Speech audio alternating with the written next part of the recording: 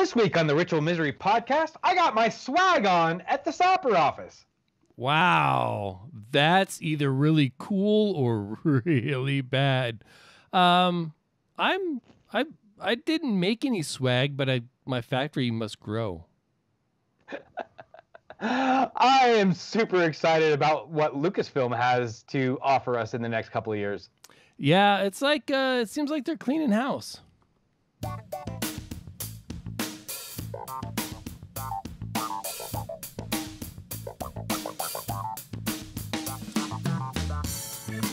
Hello and welcome to the Ritual Misery Podcast, episode 267 for Thursday, the 17th of December, 2020. This is the show where two lifelong friends and their guests celebrate all things geek. I'm Amos, that's Kent, and we're here for you. It's only a week to Christmas Eve, man. What you got going on? Oh, dude, I had that realization earlier today that we are exactly a week away from Christmas. What the hell happened? Like, I'm not even done with shopping. Like, what the... Like, how did this happen? Oh, man. Yeah. It means we're only 2 weeks away from the Streamathon, which that's right. I'm not ready for. That's another thing. Holy crap. Yeah, it's awesome. It's awesome. It's great. I'm super excited about both things. Christmas is going to be awesome, and the Streamathon, of course, just like every year, it just keeps getting better and better and better. And we've got an amazing lineup this year. Go to ritualmisery.com for all the details on that. All the deets.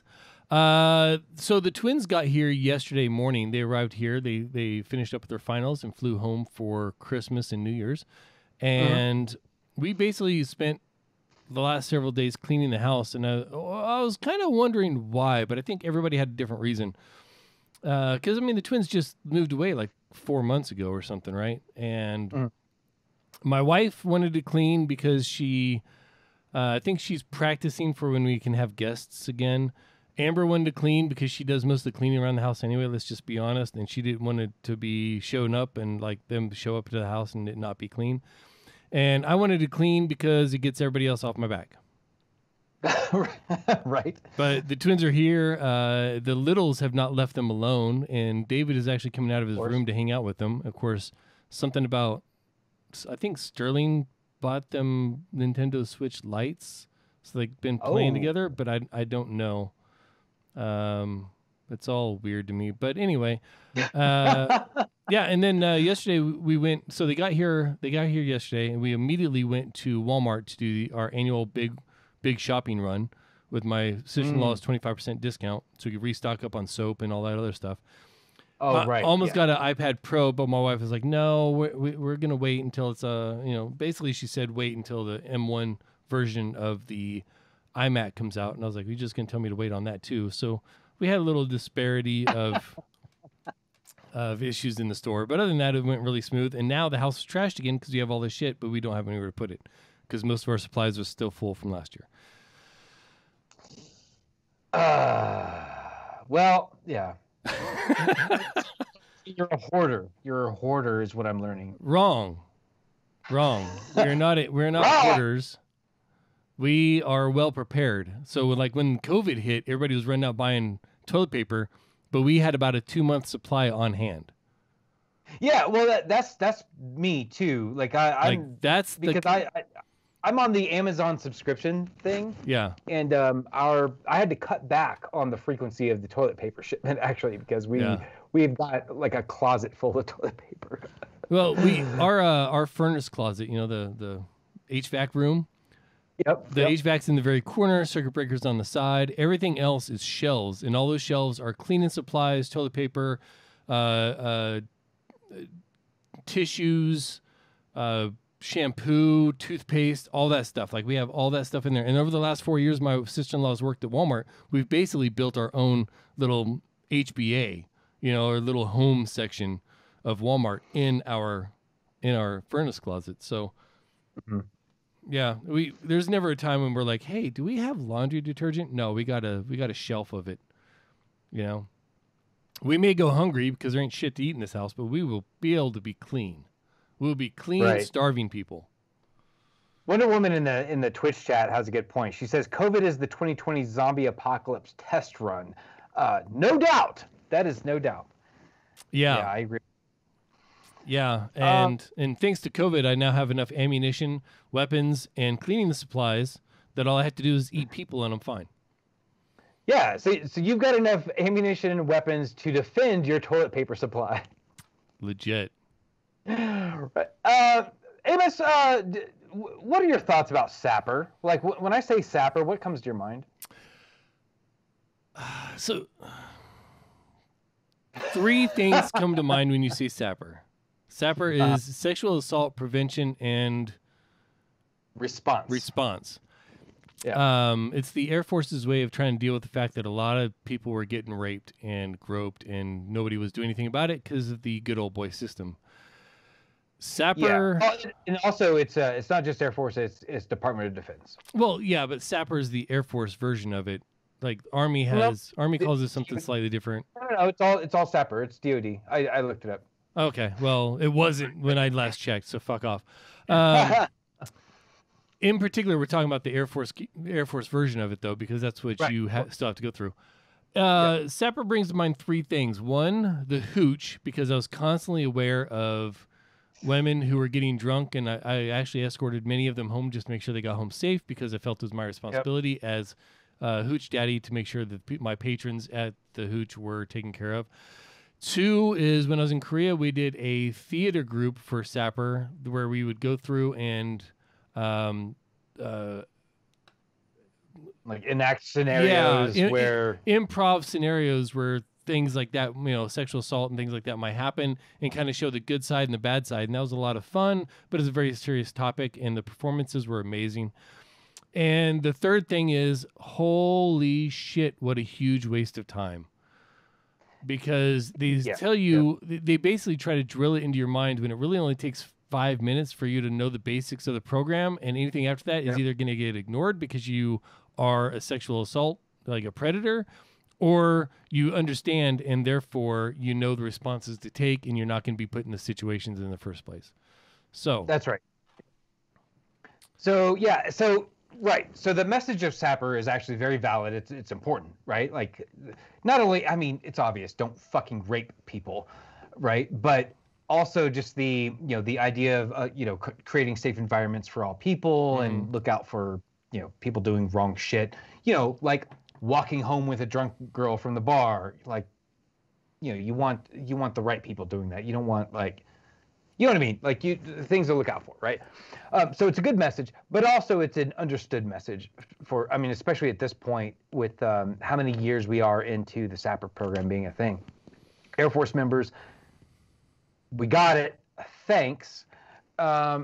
But it's one of those ever-present things. It's mentioned at every commander's call. It's in every.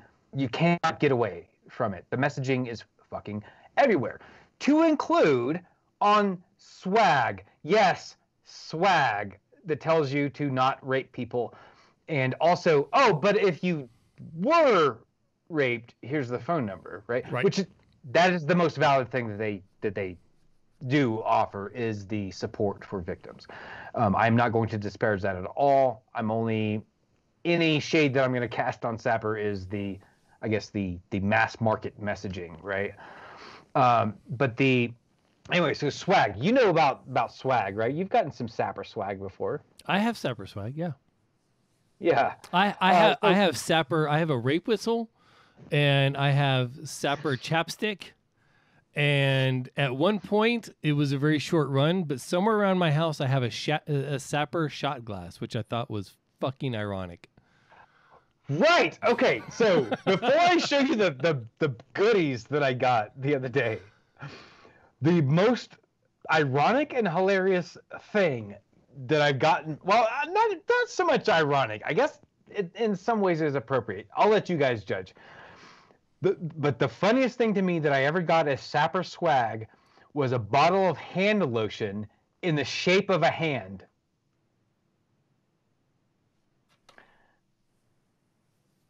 Yes. Okay. So that was real silence. Okay. So I don't know what to say in response to that. because nothing that my brain says should come out of my mouth is appropriate that I want as a legacy on the internet. Right. Well, I felt weird about putting this in the show notes in the first place because it feels weird to make light of sexual assault and whatnot, and that's not what I'm doing. Just for the record, not making light of sexual assault. I'm making light of the DoD's response to it, I guess, which is all this fucking swag. So if you don't believe me, I'm going to show you this menagerie of things that I collected. A couple of days ago, we had a staff meeting that we had to go to at the wing, like the headquarters building, right? Well, the classroom or whatever it is that we had our meeting in, there was like 10 of us in the room, 10 or 12 of us in the room, I guess, socially distanced and masked, of course. But right next door in that hallway, the very next door over is the Sapper office. And outside of their office in the hallway was a Christmas tree. And underneath the Christmas tree was just, it looked like the swag wagon fucking puked under this Christmas tree, right? So before we went into the meeting, because I got there 10 or 12 minutes early, right? And before we went in, I was like, that means you were 3 or 4 minutes late. Yeah, well, right. But I was the second person to show up out of the 12, right? So who was actually late? No, but I got under the tree. Well, I say I got under the tree. I knelt down next to the tree and went through some of the swag, and this is what I walked home with. So I got this device, which looks like a pen, right? But it is a device that I'm going to keep in my car because this is like one of those things that you like break a window with. Oh, right. Like if you get trapped underwater, because that's apparently a problem. If you look at the market saturation for products to like bang the glass out of your windows if you're trapped underwater, like you would think that's like a problem. Like people are constantly getting like trapped in their cars underwater. Also, the solution is almost free. You just any broken porcelain will shatter the glass. Yeah, there's so many other ways. But anyway, so it does that, right? But it's also got a little flashlight. Oh, so you can see your way underwater once you break the glass. Right, and also if you take it apart, it's got a screwdriver.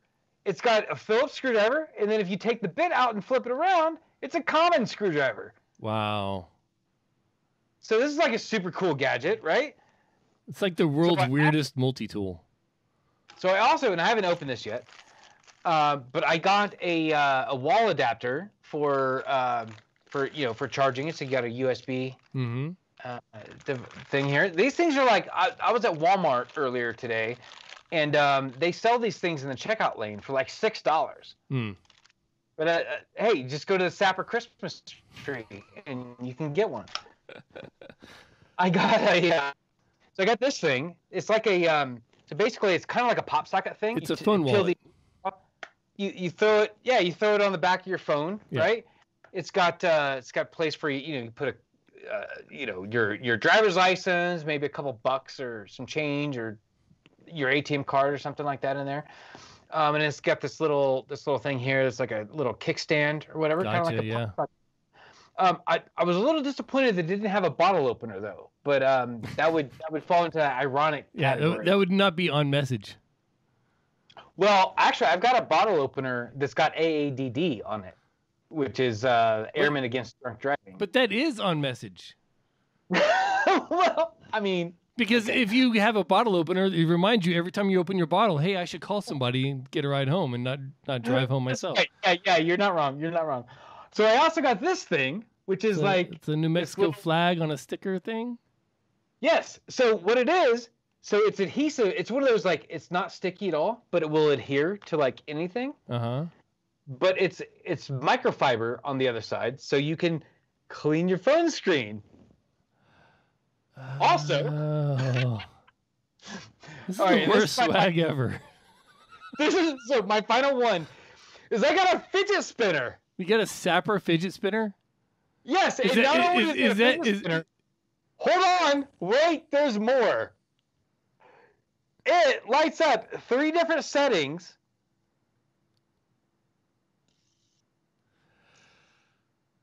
I got a Sapper's fidget spinner, dude. Like, I couldn't pass that up. I don't know where my fidget spinners are. I haven't been using them. So in case you're thinking, hey, I should go out and rape somebody tonight, you can be like, no, just use this, and this'll ease your tension. Yes. So yeah, that's right. Yeah. So when I feel like raping, I'm like, oh, you know what? Never mind. I got my light up fidget spinner. I'm not gonna rape now. I'm trapped underwater, and instead of raping somebody while I'm trapped in my car underwater, I'm gonna use this and not rape anybody. Wow. Anyway, it's crazy. I will tell chat. you. I bet Deuce knows what we're talking about. Yeah. I will tell you the best thing I ever got, and I have somehow you put a picture from the Alaska Air National Guard in here that I probably sent you at one point or another. I Googled it. It was a Google image search. Okay.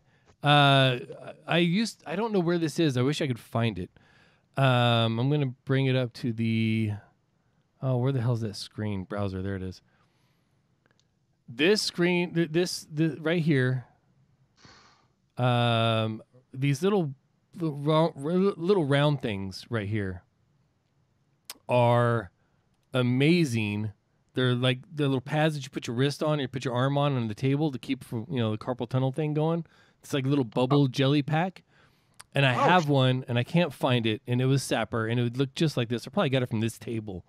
And I don't know where the hell it is, but yeah, that thing was amazing. I used it for 3 years until I just recently lost it. My kids probably took it and played with it. Well, and that's the thing. Like, they've got neat little gadgets and little things that you're probably going to use them. Yeah, but it's just weird. Like, that's what they spend their budget on is this kind of stuff. I don't know. It's just a weird. It's one of those weird Air Forceism things that I'm not really sure what to do with. Right. I don't know what to do with my factory. Yeah. So how's that going? So for a couple weeks now, you've been talking about Factorio, which is which is kind of like a city building. It's Minecraft and SimCity combined into one, kind of. Yeah, and this is, remind me, is this RTS style or turn based? No, it's RTS. Okay, right.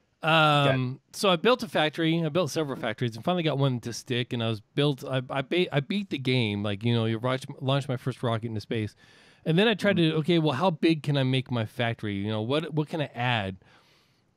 I've added so much, and as I'm adding, I'm realizing that I've messed up in the very beginning. Like, if you want to beat the game and you're going to use trains, you can use a 1 locomotive 4-car train. But if you're going to go for a mega base and just have a huge base, you have to go with the 3 locomotive 8-car train. Okay. Those two are not compatible with each other, because once you size everything for 5 train spots, you can't go to 11. Like, you can't stretch things out without moving entire swaths of the over to make room for the loading area and the unloading. Only Spinal Tap can go to 11. Oh my gosh, it's amazing. It's fun. I'm still enjoying the puzzle of it, even though I use a lot of blueprints. And some people would be like, "Well, that's not the pure experience." They can fuck off. It's a fun game. I want to play multiplayer. I don't know if I could play competitive because I'm still fumbling my way around like all the nuance. But it's a ton of fun. Like, if you enjoy SimCity and City Skylines, or if you enjoy Minecraft, like, you would probably enjoy this, because it's kind of a blend where you're building things and you have to, resource management and all that kind of stuff. Meanwhile, you have basically full control over everything that's going on. And biters suck. I had to build a nuclear power plant just to power my lasers in order to fend off the biters. Oh, fuck biters. Yeah, so the newest one that I just started today doesn't have biters.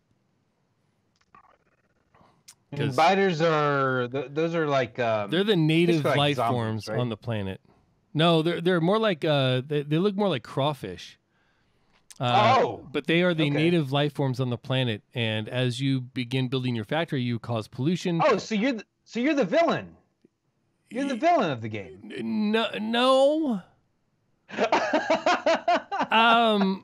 The storyline is you're floating. You're displacing the native population. Like, I kind of feel like you're the villain. No, you got it all wrong, man. The storyline is you crash on a planet and you're trying to escape, and the only way to escape is to send up a rocket so you can signal to other people that where you are.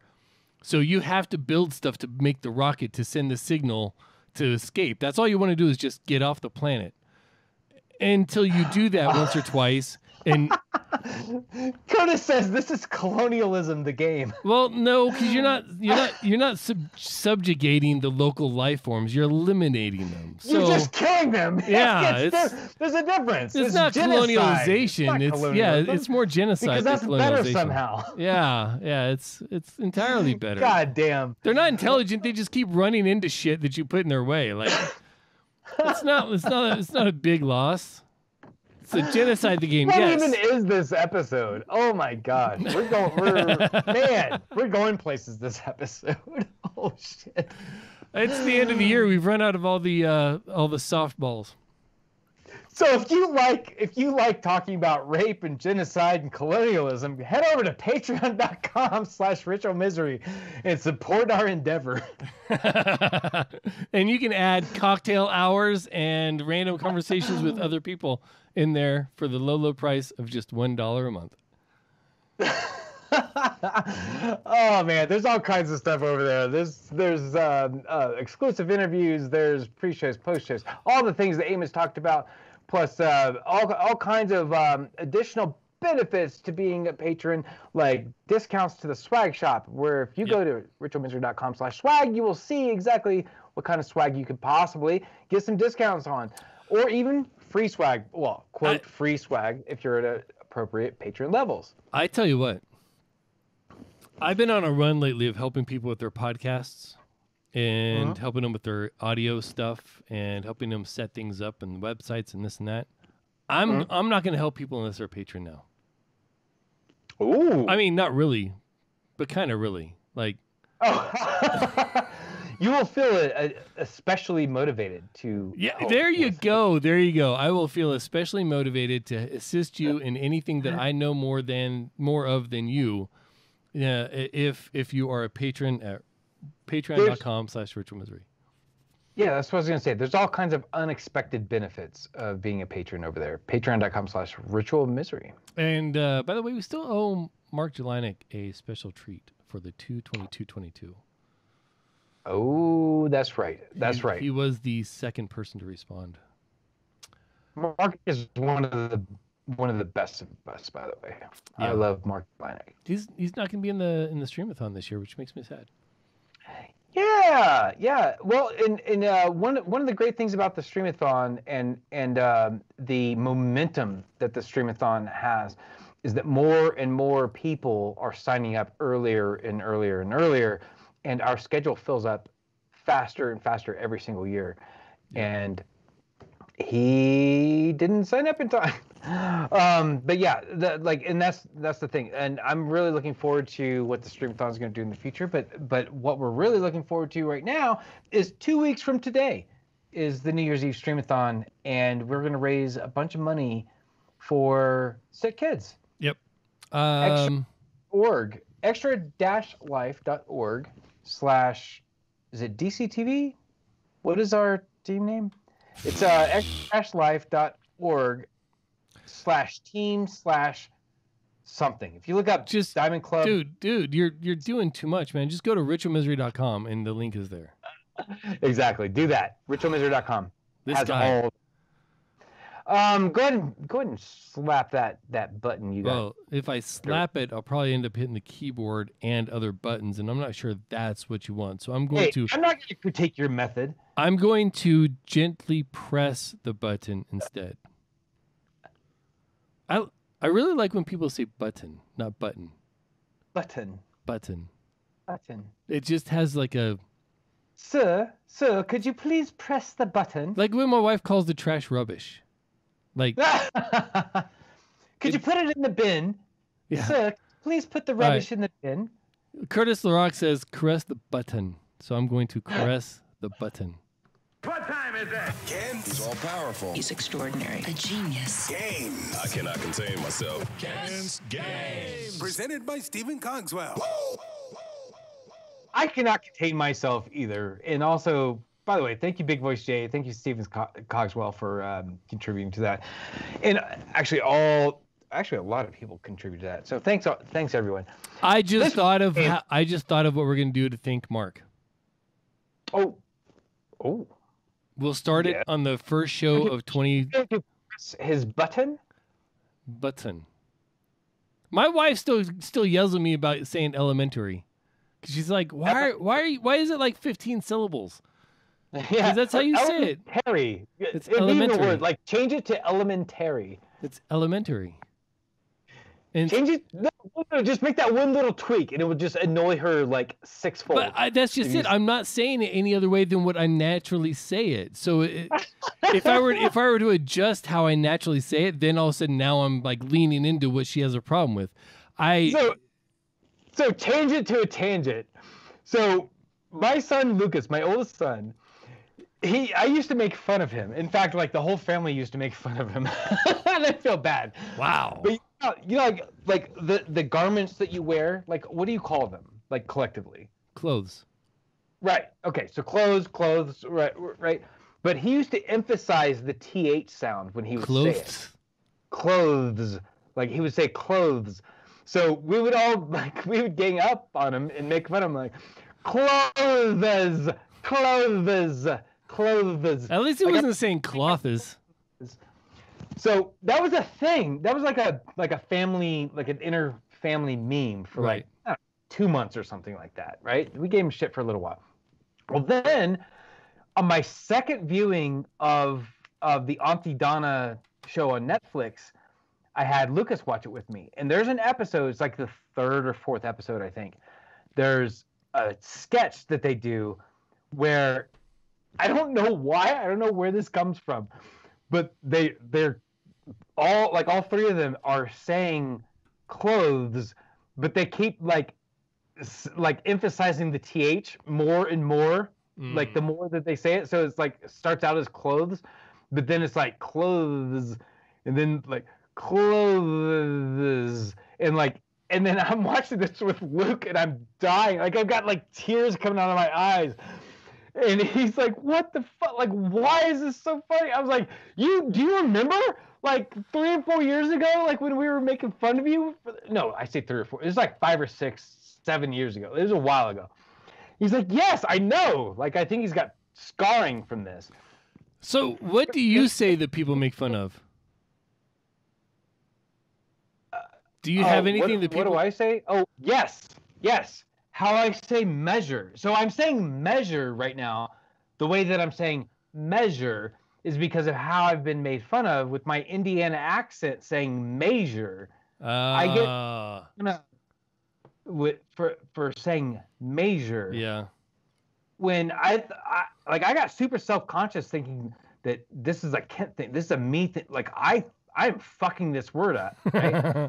Every time I'm watching a TV show or listening to a podcast or anything, and I hear somebody from the Midwest, they say measure. They do not say measure. Yeah.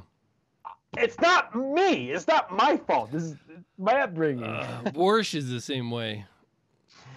Yes, but I corrected Warsh as a child. Like I was probably 10 when I called my mom and my grandma out for saying a letter that's not there. For second grade, someone made fun of me in second grade. One of my mom's friends made fun of me in second grade saying Warsh, and I picked up on it then. The other one that I say that people don't like is library. Wait, what? Library. As opposed to what? Library. Oh.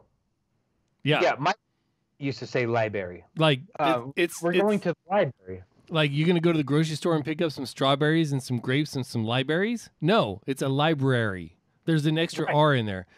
Yep. Now, used to say library, but she's also the same aunt that used to say Valentimes Day. Oh, N. Valentimes. yeah.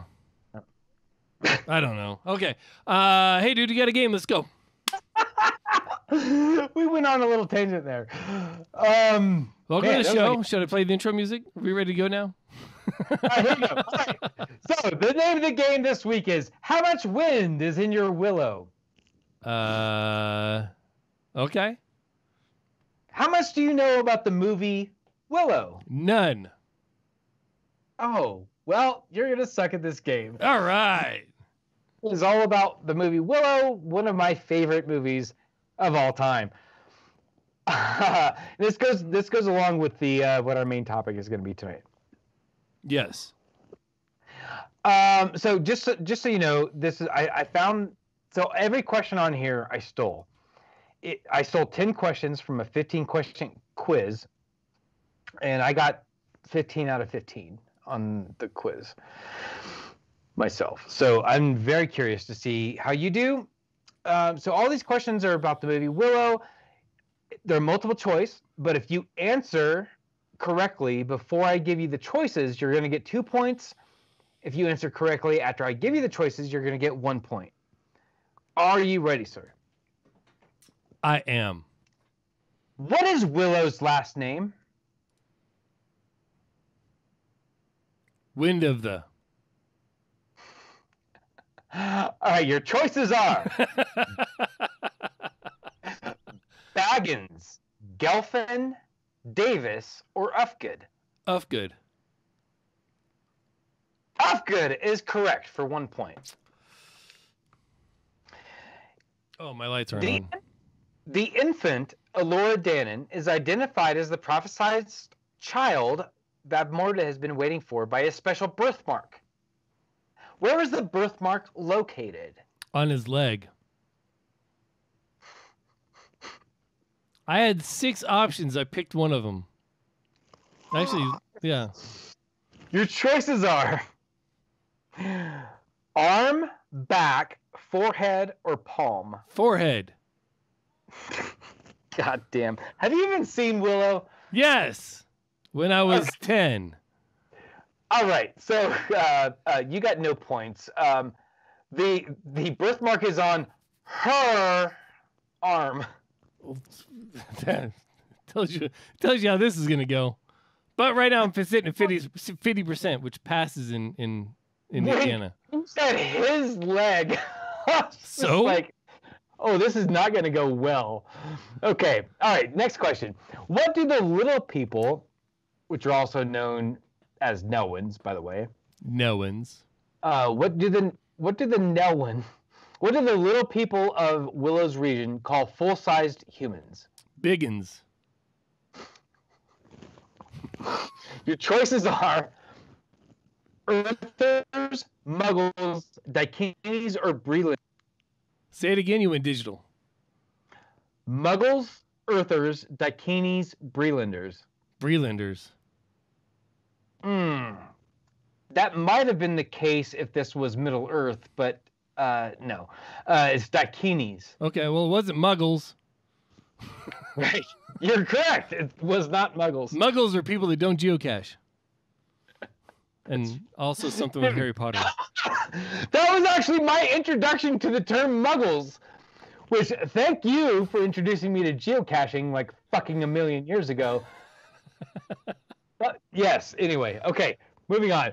What is the name of Bab Morda's violent henchman who wore a skull mask in battle? Jimmy.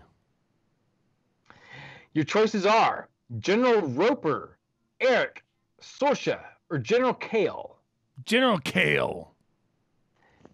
Or Eric. Ding, ding, ding. Oh, okay, cool. Kale is correct. I'm still sitting at 50%. Yeah, actually, I'm not going to tell you who Eric is yet. Okay. All right, next question. Eric. Transformed by Bavmorda's magic, the good sorceress Finn Rizal takes many animal forms throughout the film. What is she when Willow first meets her? Mouse. Not a bad answer, but not correct. Your choices are goat, crow, tiger, possum. Possum. Did you get that right only because I said you were close? No. That's one of the few things I remember is this fucking possum or this rodent running around the entire movie. Yeah. Well, and the thing is, goat, crow, tiger, and possum are all forms that she took during the movie. That's fine. The one I remember is the rodent. Yeah. Okay. Right on. That's what she was when you first meet her. All right. When Willow blasts a troll with Cherlindria's wand and kicks it into a moat, it transforms into a huge two-headed beast. What is that beast called? A goat. Yeah, okay. Yeah, this is the only one during this whole quiz, during the 15-question version, that I wasn't certain of. Okay. So this is the hardest question in the quiz because I don't think it's actually stated in dialogue in the movie. Gotcha. All right, so the name of the two-headed beast. You need to read subtitles. Is it Ebersisk, Ghidorah, Siskabert, or Smaug? Well, it's not Smaug. What kind of stupid answer is that? Okay, so your remaining choices are Ebersisk, Ghidorah, Siskabert. Ebersisk. It is, in fact, an Ebersisk. Boom. I got this right by elimination because obviously Smaug is the dragon. Oh, Smaug! What? I'm kidding. Wow. Okay. Yeah. So it's the big bad in The Hobbit, right? And then Ghidorah. That's one of Godzilla's enemies. That's the three-headed dragon. Okay. From Godzilla lore. And then Siskabert. So I came down to Ebersisk and Siskabert. I don't know what the fuck a Siskabert is, but it sounds too stupid to be in like something. Siskabert is Bert and Ernie's aunt. Oh, that makes sense. Yeah. I don't know. Yeah, he was kind of a dragon. I just finished reading a book in which one of my favorite characters of Dragonlance dies again. Was it Raceland Majir? No. Flit Fireforge? No, although he is mentioned. Sturm Brightblade? Oh, I'm going with Tasselhoff Burfoot. Tasselhoff Burfoot. Oh, my favorite character in Dragonlance. Margaret Weiss was kind enough not to make you relive his death. He basically just disappears and you kind of know what happened. Yeah. But also leaves it open in case some other shit goes down later on. So the saddest thing in Dragonlance for me was Tasselhoff's reaction to Flint's death. Yeah. That fucking destroyed me. Everybody talks about Sturm's death. Yeah. And that, in fact, was the thing during our interview with Margaret Weiss that made her actually cry on our interview with her. Yeah. That touched a lot of people. I never gave a fuck about Sturm. He was noble in his death, and that made me feel something. But I wasn't sad to see him go. Flint, on the other hand, fucked me up. When Sturm died, I was actually more concentrating on. I guess it's been 30 something fucking years. I don't have to worry about spoiling it. When Sturm died, I was more worried about, I wouldn't say worried, but I was more intrigued about the dynamic between Laurel and Thalissa and Kitiara. Okay, sure. Well, I was more concerned about the overall. Sturm dying was kind of like a given. Like you knew that the first time you meet Sturm, you know he's going to die a valiant death. Like it's just. Oh yeah, I mean that's if you've ever read a book before in your life, you know that. But yeah, so that was kind of like, okay, well that happened. Trigger this 3 or 4 line conversation between Laurana and Kitiara, and that was what really got me. And then Laurana was actually in the books I just finished. Yeah, so the whole dynamic between Laurana and Kitiara, it's basically the reason that they've got beef is because of Tanis Half-Elven. Yes. which was one was a former lover and one was the current lover, and it's like, anyway. All right, so enough of nerding out on Dragonlance. Back to question 7 of our Willow quiz. We might need to have a patron-only conversation just about Dragonlance because I have thoughts. You have things to say. I do. It's so All good. right. The forest spirit Sherlindria cryptically prophesies that Elora Danan will be raised by a good king and queen in the kingdom of Tirazleen. Whom do the good king and queen turn out to be? So at the end of the movie, there's a good king and queen that's going to raise Elora Danan. Who are they? Willow and his sister. Okay, your choices are Mad Mardigan and Roselle. Yes, that. Hold on. There's 3 more choices. Willow and Sorsha, Mad Mardigan and Sorsha, or Willow and Roselle. I'm going to stick with A. I'm going to stick with my original wrong answer. Mad Mardigan and Roselle. Yeah. You're half right. In fact, I'll give you a 0.5. I'll go ahead and throw this in here. 0.5. Because that's going to matter. It's in fact Mad Mardigan and Sorsha. Well, I mean, sounds good. Looks good on paper.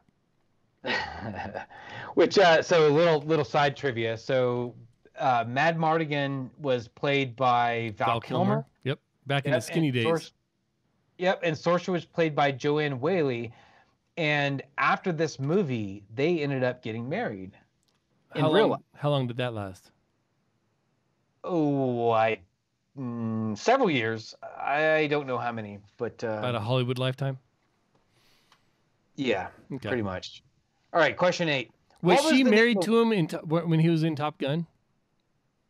No, Top Gun was way before Willow. Oh, okay. Well, not way before, but significantly before. See. Okay. Yeah. All right. What was the name of Willow's wife?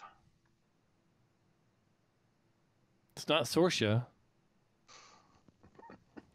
Roselle. That would be for a weird movie. You say Roselle? Okay. The choices are Eric?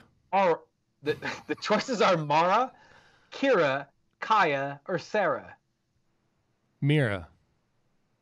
You're going with Mira's not even a choice. Mara, Kira, Kaya, or Sarah? I say Mira, combination of the first two because they're both wrong. All right, the correct answer was Kaya. Number 9. The head sorcerer of Willow's village tests potential apprentices with this riddle. The power to control the universe is in which finger? What's the correct answer? This one.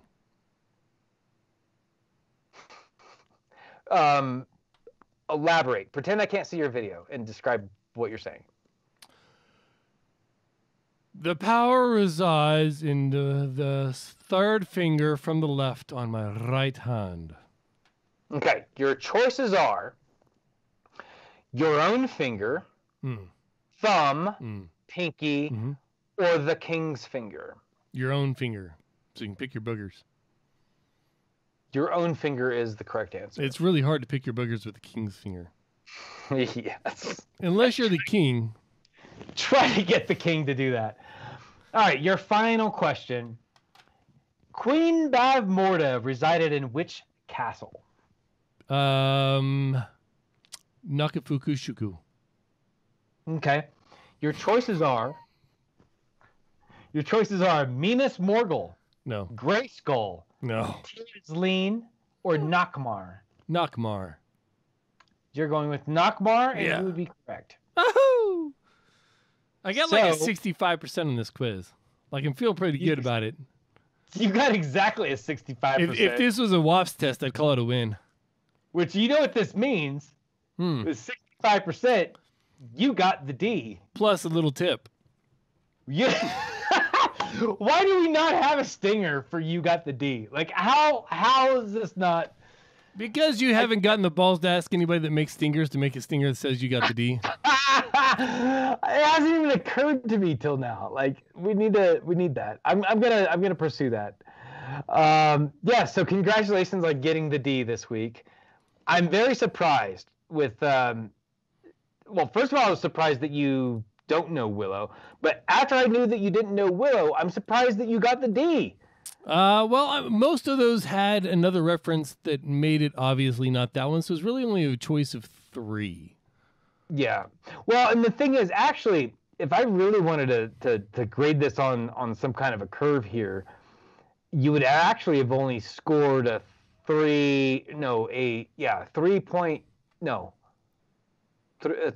Well, whatever half of 67 is, 6.5. It'd be a 3.25 is what you would have scored because you had a potential score of 20, and you got 6.5. Yeah, I like my math better. But whatever, I'm calling it you got a D. You got. It can't. What happened that made you end up in this picture? Oh my God, dude. Okay, so right after our show last week, my son Lucas came up to me and is like, "Dad, did you see the Lucasfilm announcement?" And I was like, "Well, yeah, I saw the Bad Batch trailer and I sent you the link to that." He's like, "Dad, no, that was only one announcement out of many." I'm like, "Oh, do tell." Yeah. So last week, Disney had their investor call, which they had a presentation of all of these properties that they're going to put out into the world, right? Lucasfilm had their own little section, which was a lot of Star Wars stuff and plus a couple of other Lucasfilm properties. Marvel had theirs with a whole slate of things. There was a Pixar piece and Disney animation and a bunch of stuff, right?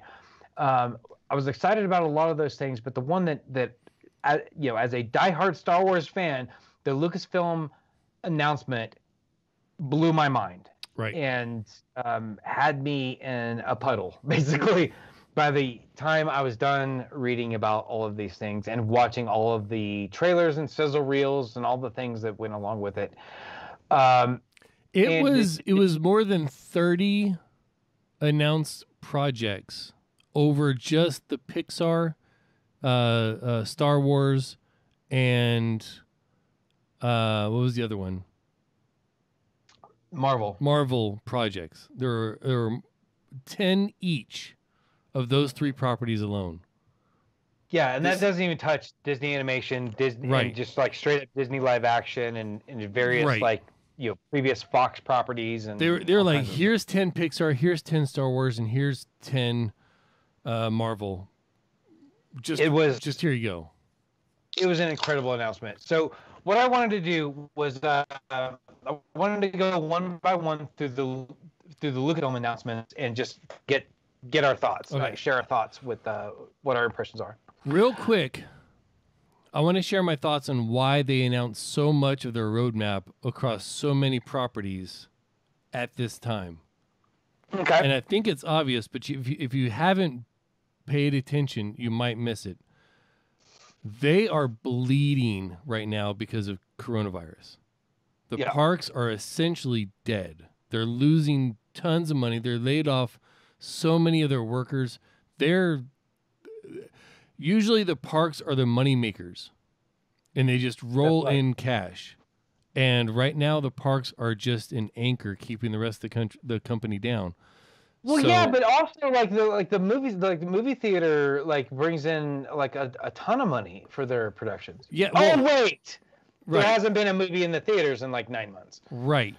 So when they had their investor call, they were announcing basically bad numbers. Disney Plus massively overperformed. They hit the numbers last week. They said, or last quarter, they hit the numbers that they weren't projected to hit until 2022.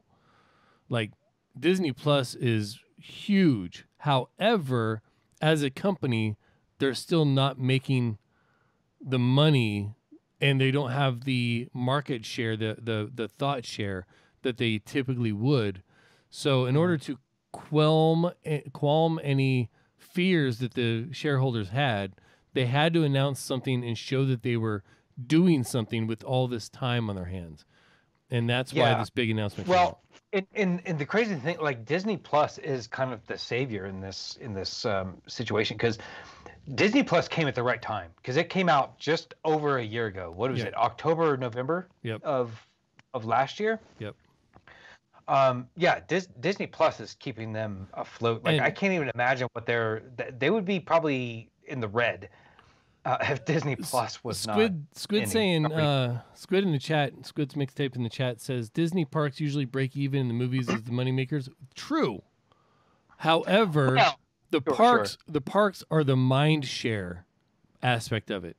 Well, and also, like, so the parks still exist and require maintenance. So there's still people working, but they're not they don't have the income to maintain the parks. Right. But you will not have. I mean, if you have a small child go to Disney World or Disneyland, they will see every movie you put out, and they'll make their trip to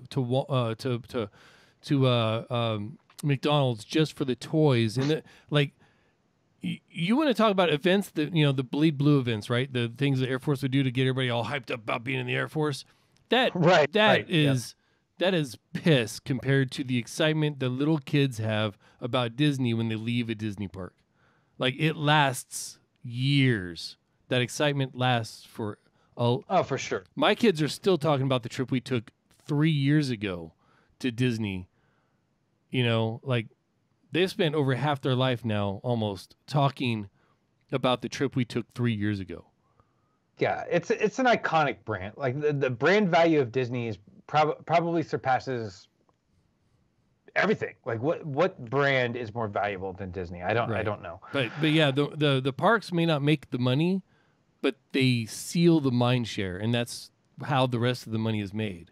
So anyway, So all right. So our first announcement was a movie. As I have not gone down and read the details of these, because as soon as we ended the show last week, you talked about it, and I had planned on reading it, and I was like, I'll save it for the show.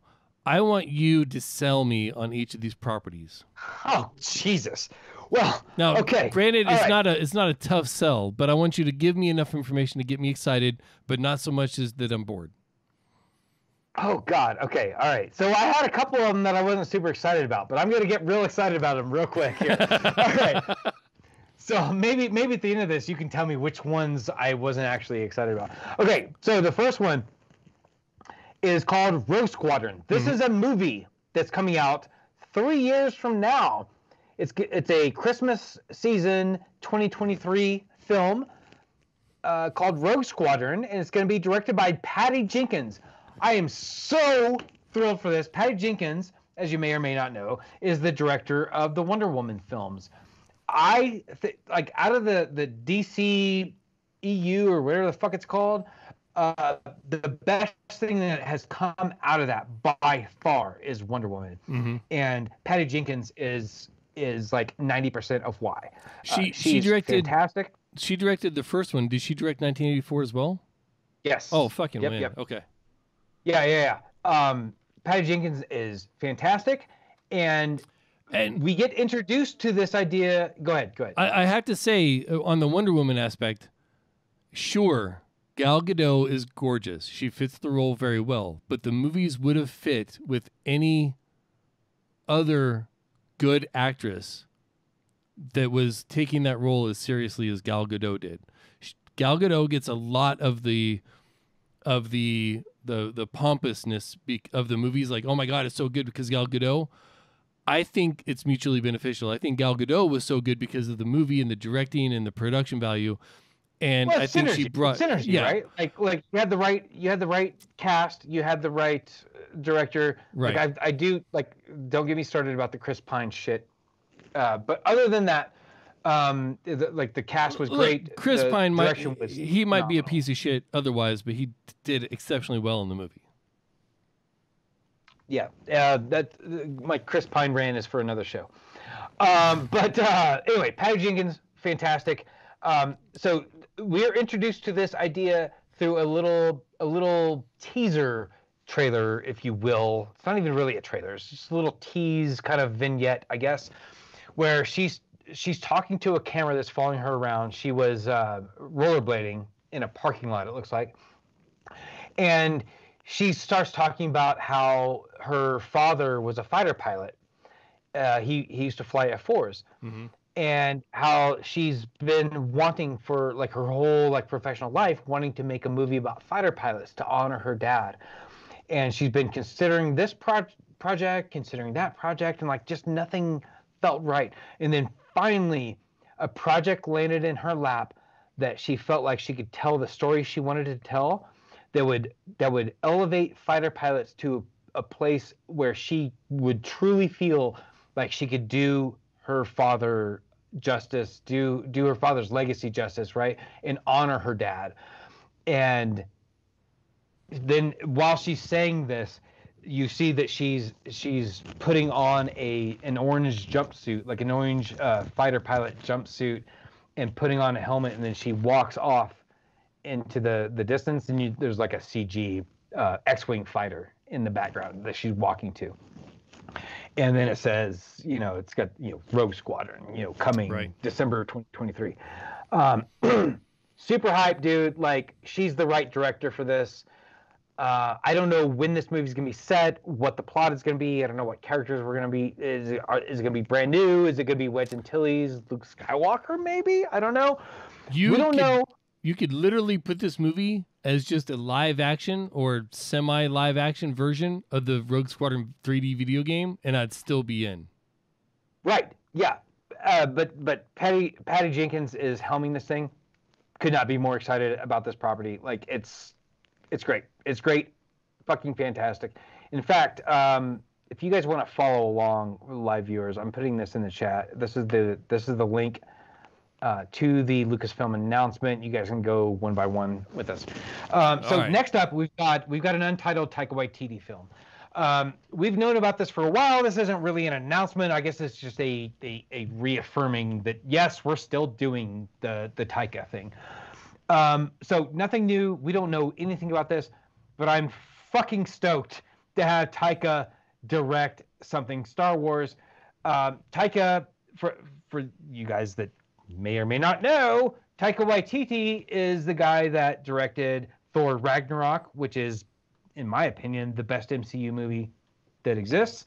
He's good. Also the half of the brain trust behind What We Do in the Shadows, which is one of the greatest things that has ever fucking been created ever, either movie or TV show, especially TV show. Ugh, love it.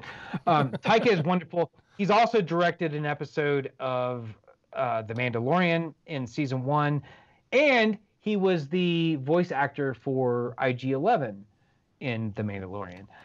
Anyway, Taika Waititi, he's a proven quantity. I love him. I adore him. His creativity is just amazing. He's great. Look up his IMDb.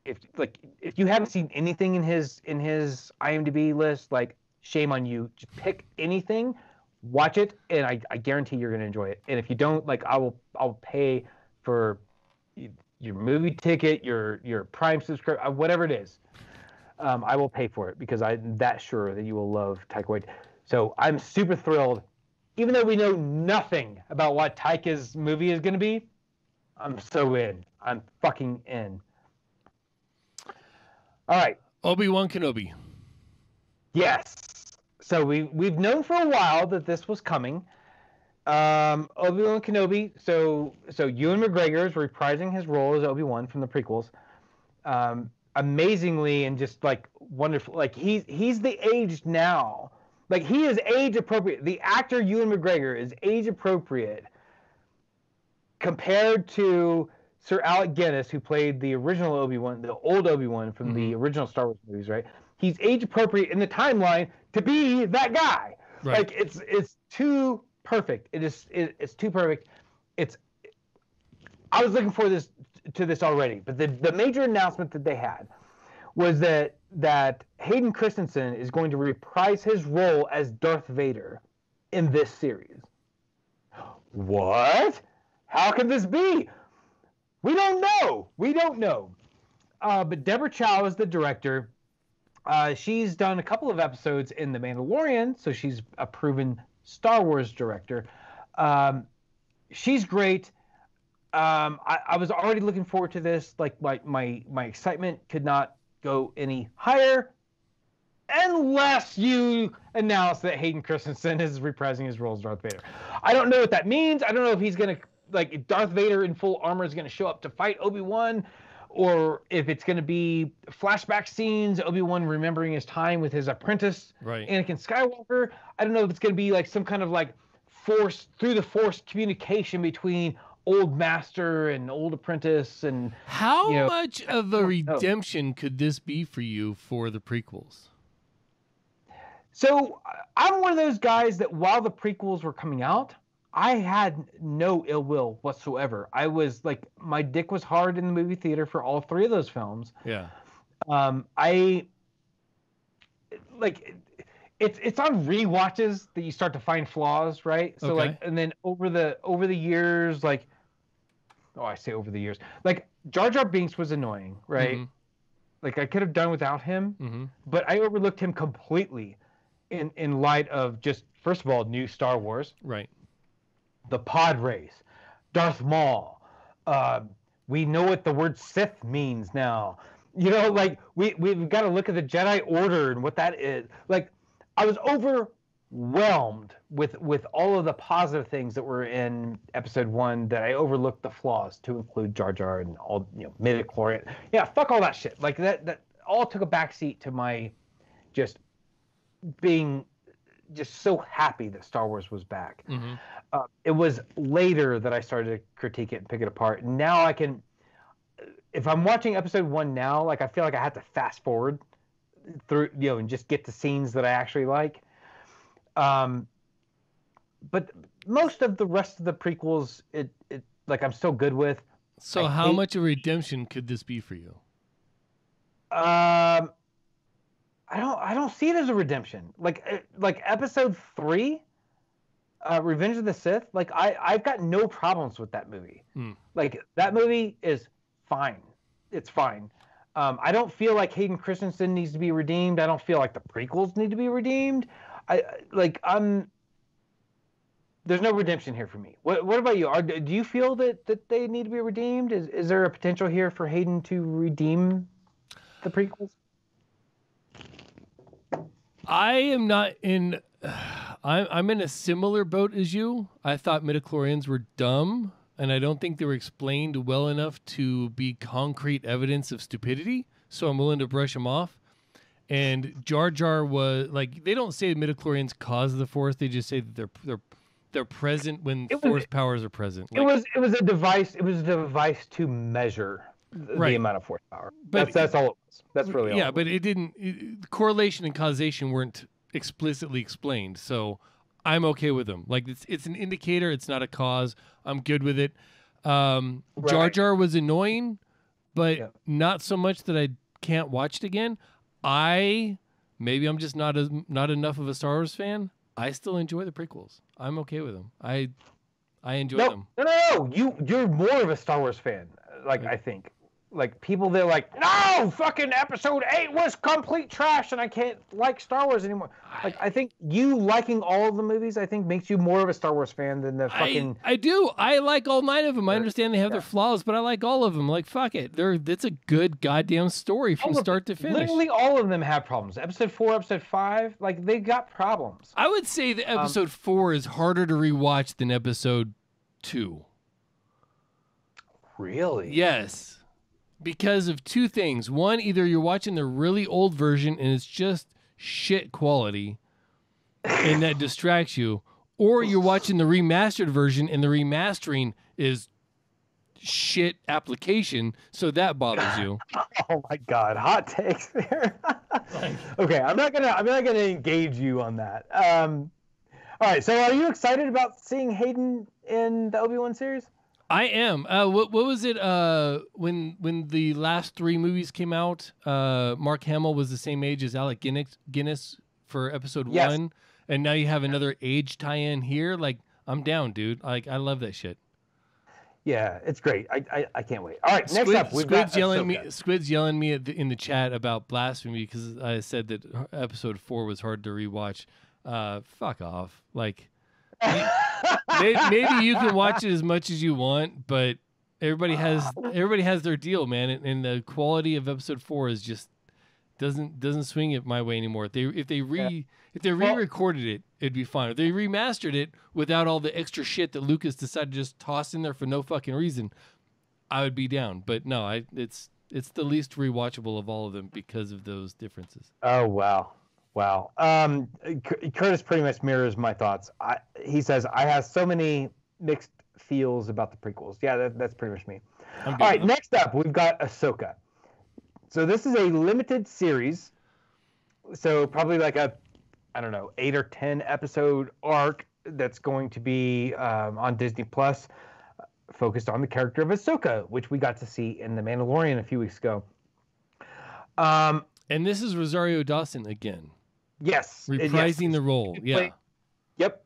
Rosario Dawson is continuing to play Ahsoka.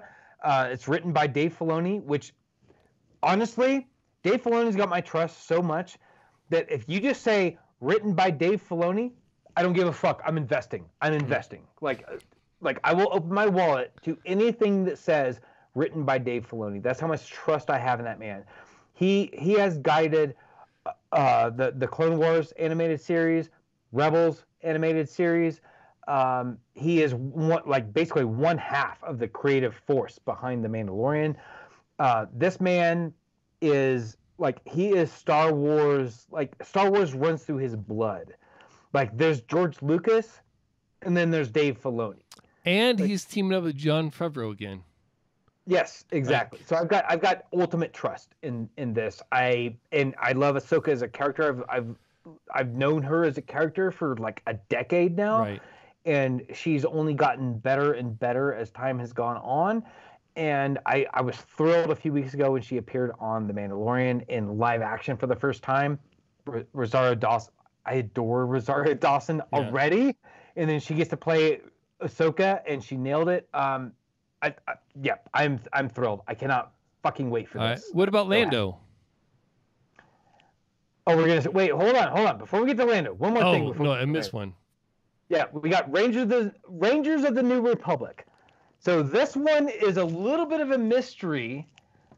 We know that Favreau and Filoni are going to executive produce this one as well. And it's called Rangers of the New Republic.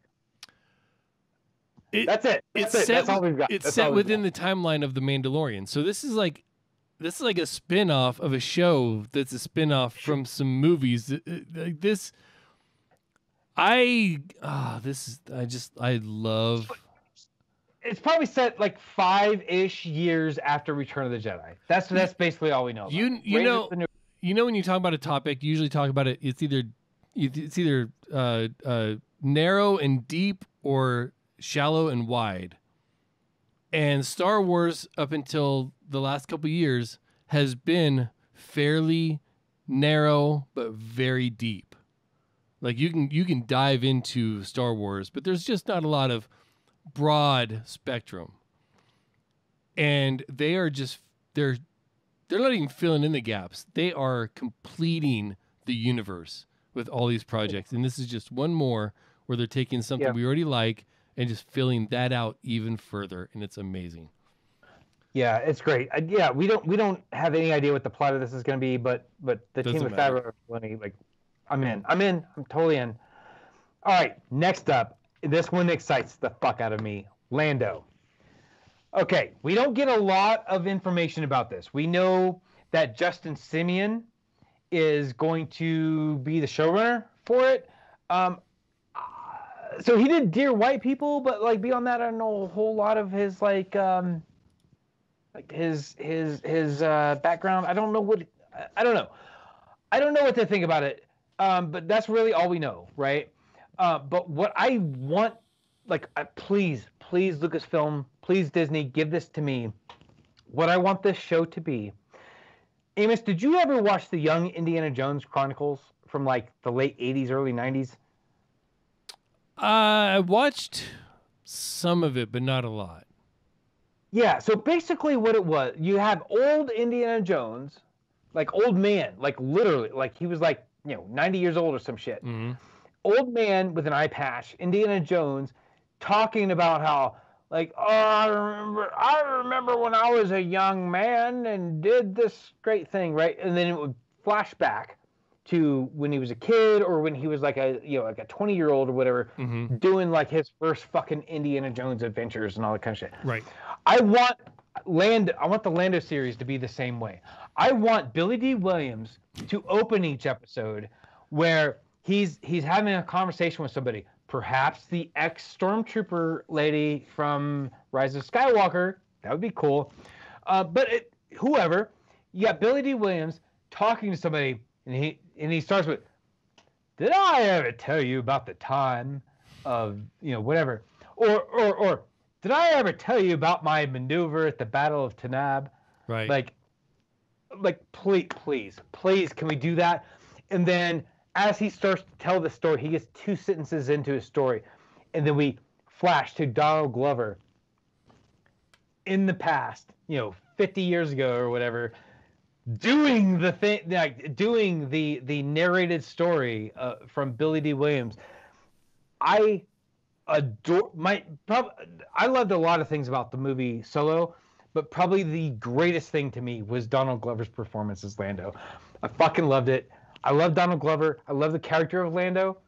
Billy D. Williams is still with us, and I love him too. Like, can we please? I'm begging you, Kathleen Kennedy, Justin Simeon, Billy D. Williams, Donald Glover, all of you, please, can we get the Lando series that I'm envisioning? I need it. Andor. All right, Andor. So this is the series about Cassian Andor. This was announced a while back, but we got a little sneak peek. They call it a sizzle reel, but it's really like kind of a behind the scenes of the first week of shooting or whatever. So Cassian Andor is a character that we were introduced to in Rogue One, which Rogue One is probably my favorite movie of the new, like the Disney era Star Wars movies. I fucking love Rogue One. And one of my favorite characters from that is Cassian Andor. He's a spy, basically. He's a spy for the Rebellion before the Rebellion was like fully formed as the Rebellion, right? Right. And he's great. It's played by Diego Luna. By the way, Diego Luna is one of the most adorable people that I've ever fucking seen ever. Like, just watch a candid interview with him or just like whatever and tell me that he's not adorable, and I will tell you that you're wrong. The man's great. Like, he's fantastic. He's wonderful as the character of Cassian Andor. I'm really excited about the storyline that this is going to be. It's going to take place, I think, like 5-ish years prior to Rogue One. So I'm expecting the show to be kind of dark, where he goes around like doing like spycraft stuff and like probably some assassinations and some work, behind the scenes, kind of shadowy, all this stuff for the fledgling rebellion. There's a lot of people involved with this. Stellan Skarsgård is going to be in there. Oh, Genevieve O'Reilly is going to reprise her role as Mon Mothma. She was in Rogue One. She was also in the prequels as Mon Mothma. That's pretty exciting. Also, Alan Tudyk is going to reprise his role as K2SO, the droid that was always with Cassian. I love Alan Tudyk. Like, whatever he's in, I'm going to watch it. You won me at Alan Tudyk. Yeah, exactly. So Andor is one of the things I'm most looking forward to. Lando is probably top of my list if it's the format. Like, if they announce that it's the format that if it's the dream team that you want, yeah. Yeah. Right, but as stated, Andor is probably my number one right now. How about Acolyte? Okay, so the Acolyte is interesting. So Lucasfilm has announced, probably about 6 to 9 months ago, announced this concept called High Republic. Which, do you remember back when we were in high school, Amos, not Dark Empire, Shadows of the Empire? Mm-hmm. So Shadows of the Empire was a multimedia event that was happening in the Star Wars universe, right? There was novels. Oh, do you remember who wrote the novel for Shadows of the Empire? Oh, that might be our friend. That might be our good friend and multiple time guest on the Ritual Mystery Wouldn't podcast. he a singer? Well, okay, not that Steve Perry. Oh. We're talking about our friend and the renowned science fiction and fantasy author Steve Perry. Yeah, I always just think he's singing as he's writing books. It's I'm sure he has a ready quip for a response for that. Yeah. But anyway, so when we were teenagers, Shadows of the Empire was the thing. The current thing that's about to launch now is called High Republic, and this takes place roughly like 200 years before the prequels, right? So this is like the height of the Republic before Sidious's time, before he starts to like corrupt. This is before Big Orange took over. Oh wait, no, that's now. Sorry, Right. Well, you're not wrong. Yeah. So this is like the height of the Republic.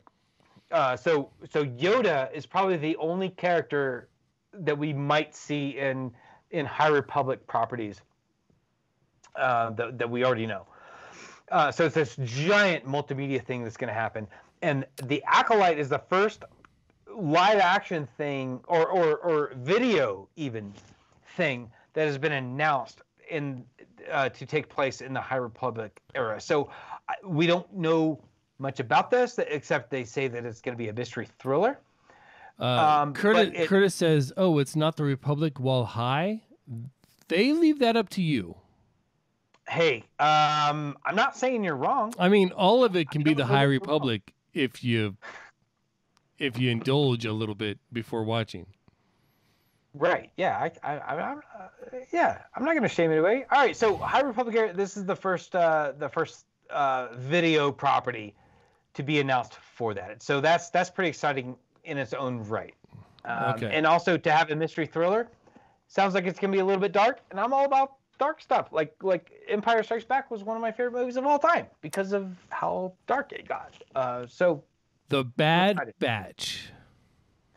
So this is the next animated series from Lucasfilm. We've got a full trailer for it. And in fact, if you watch season 7 of the Clone Wars, that was released not that long ago, really, the first I think it was a 4-episode arc of that final season. It was basically like a soft, what am I trying to say? Soft launch, soft introduction, soft penis. Yep. Soft penis. No. Got you excited. Here we go. Soft pilot, basically. It was basically a soft pilot for this series, The Bad Batch. So the final season of Clone Wars, we get introduced to the Bad Batch. So this is basically genetically imperfect clones of Jango Fett, right? So troopers were clones of Jango Fett. These were genetically imperfect, but their imperfections actually became strengths, right? So they became specialists in different things. So it's a motley crew, if you will, of clone troopers that are called in as kind of like a last resort. Like we don't have any other way to solve this problem. It's like the A-Team. Think the A-Team, but clone troopers, right? This is the Bad Batch.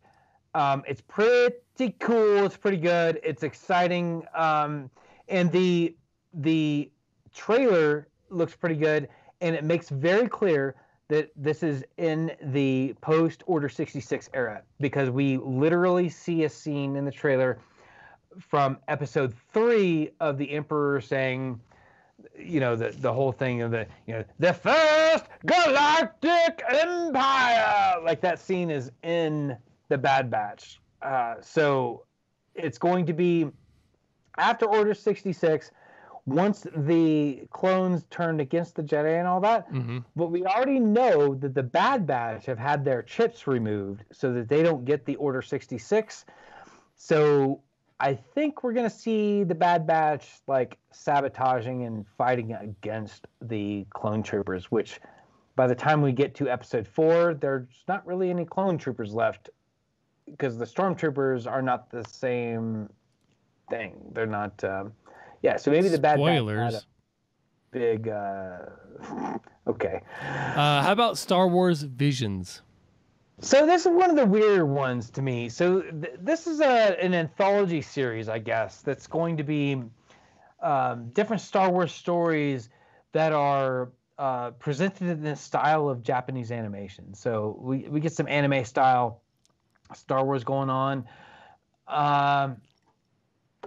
I'm all about it. I don't know enough about it to even like say much, except Star Wars anime style. I'm there, dude. I'm fucking in. Let's go. I'll give it a chance. A droid story. All right. So this is probably the one that I'm the least excited about, but probably just because I haven't been hyped up enough myself. So basically, this is a new character. We get a new character, but we're going to be guided through the journey by R2-D2 and C-3PO. Cool. I'm there. I'm going to watch it. But I feel like this is probably going to be aimed at younger audiences, like yeah, this seems 5, 6 years old kind of thing. Seems a little soft. Yeah, I'll watch it. I will totally watch it. But I think that's probably the weakest of the announcements. Yeah. So that's it for Star Wars. But we've got a couple other things. Some Indiana Jones. So we've got a new Indiana Jones movie.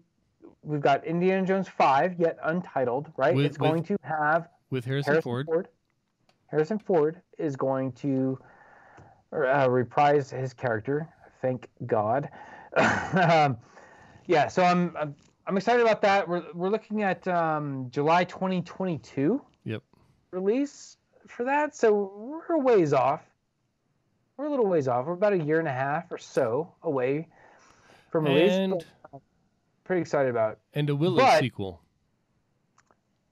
So this is the one. This is the one that's got me freaking like just dancing like I can't wait to see this thing. I've been waiting for decades now. Like Willow is, like I told you earlier, this is why I made the game about Willow. Willow is one of my favorite movies of all time. I've seen this movie so many freaking times. I've seen this movie only fewer times than probably Star Wars, the 1989 Batman. That might be it, actually. Like Willow might be number 3. This movie was so great. The movie came out in 1988. Ron Howard directed it. Ron Howard is actually, from my understanding, is going to be an executive producer on this film, or I'm sorry, on this series. This is going to be a Disney Plus series. Mm-hmm. It's going to come out in 2022. And Warwick Davis will return in his role. Yes, so Warwick Davis is going to reprise his character of Willow Ufgood. Yep, and it's going to be in like continuity wise, it's gonna be the same as like real time that has passed, right? So like 30 years, right. 30 years later, whatever, 30 plus years, where Willow is now like a great sorcerer. It's God, I cannot wait for this. I've been wanting more Willow stuff ever since 1988. And this has John Chu directing the pilot episode, which he's from Crazy Rich Asians, which I thought was an okay movie, but people that are into that style of movie really fucking loved. Yeah, so we've got acclaimed directors, of course, because like anything Lucasfilm, like a lot of people, like a lot of super fans want to have their beefs and talk about whatever. Right. Lucasfilm carries the prestige that everyone in Hollywood wants to be involved with Lucasfilm properties, and this is just further proof of that. John Chu is, I'm sure, I trust, I hope that he's going to do the Willow property justice. The fact that Warwick Davis is involved just has me over the moon. I can't see this thing happening without Warwick's involvement. But man, I am just beyond thrilled for all of this. Awesome. All right, man. If people want to know more of your thoughts and keep up on things as they go through the production process and hear all of your excitement, where can they go? Twitter, man. RM_Del Noche. What about you, dude? I am going to direct everyone to anthonylemos.com. You can from there you can see some of my photography, read my blog, which has it's been a little lax lately because of all the family stuff going on. But you can also find my Twitter, my Facebook, all that other stuff there. So just anthonylemos.com. And if you're wondering who Anthony Lemos is, that's one of my many names. Yep. And your photography is definitely worth visiting that site just by itself. So definitely check that out. AnthonyLemos.com. And if you register for the site and then let me know that you registered, I'll add you to my friends group, which gives you some more access to other photos that I don't just share with the public. Excellent. That explains why I couldn't get into certain posts. Because you didn't fucking register, like the site tells you have to register when you can't see some shit. Also, please go to ritualmisery.com for links to all the things that we do and at Ritual Misery on Twitter. Yeah. And you can always join the conversation on our Discord, bit.ly/RMP Discord. We go live every Thursday at 7 p.m. Pacific or 6:30 p.m. Pacific if you want to hang out for us during the cocktail hour on diamondclub.tv and twitch.tv/Ritual Misery. Thank you so much to Kid McLeod for allowing us to use your music. Thank you for listening. For Kent, for me, and for you. It's been your Ritual Misery podcast. See ya.